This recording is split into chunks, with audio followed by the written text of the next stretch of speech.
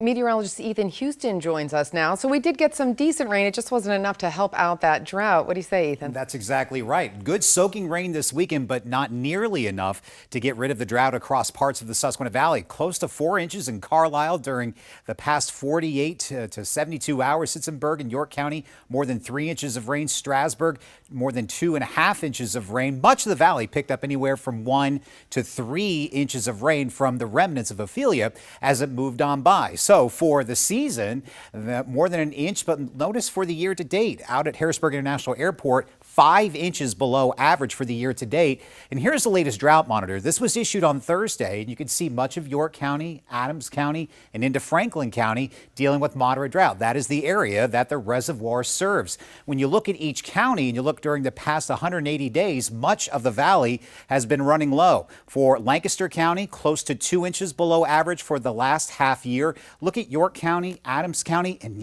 Franklin County, more than 5 inches below average. A little bit of a less of an issue up towards Mifflin County, but notice Perry County still 3 inches below average. That's roughly about a month's worth of rain.